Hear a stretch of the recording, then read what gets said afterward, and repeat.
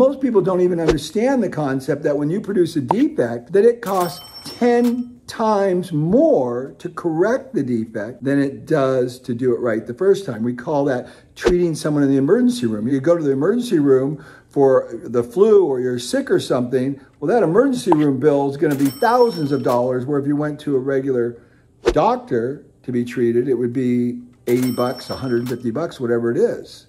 It's an entirely different equation.